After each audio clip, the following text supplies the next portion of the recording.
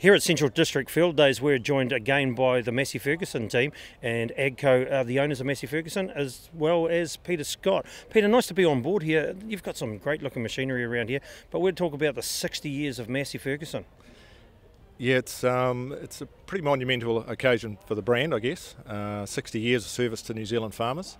Massey Ferguson was here, as you know, in its own right, and certainly Massey Ferguson's been here for the 60 years, for good and bad. So yeah. Speaking of good and bad, let's have a little talk about this Ferguson behind us here. This is the original trip to the Antarctic, isn't it? It's of that era. There are three originals. We do have one in our museum at the factory, and there's one in Canterbury and one in Motat in Auckland. So this is of the similar era. So it's Sir Ed did his thing in 1958, and that's why they started to paint them red. So. Yeah, that's right. We had a marriage between Massey Harris and Ferguson, so tell us a little bit about that.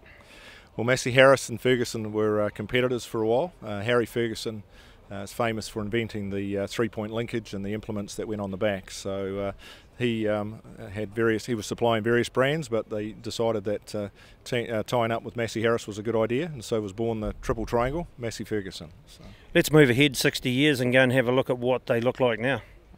Peter, the grey Ferguson was 20 horsepower. Now we look at a new 20 horsepower tractor here, and you can put on anything you like if you're a lifestyle or horticulturist or small block holder.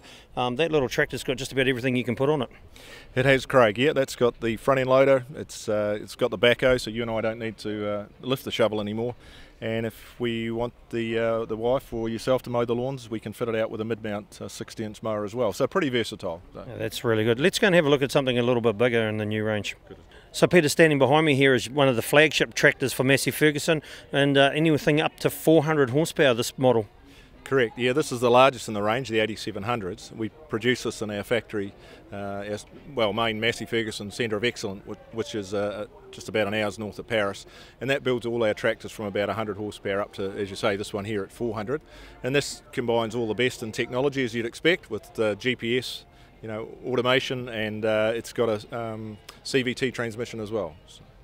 And a lot of work being done on environmental footprint and stuff with this sort of machine?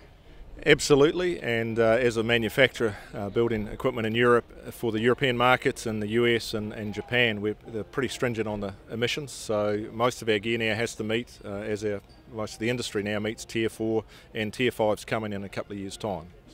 Thanks very much, Peter. As you can see from Massey Ferguson, there's 60 years of excellence in supporting New Zealand agriculture, and I think they're going to make another 60 no trouble at all.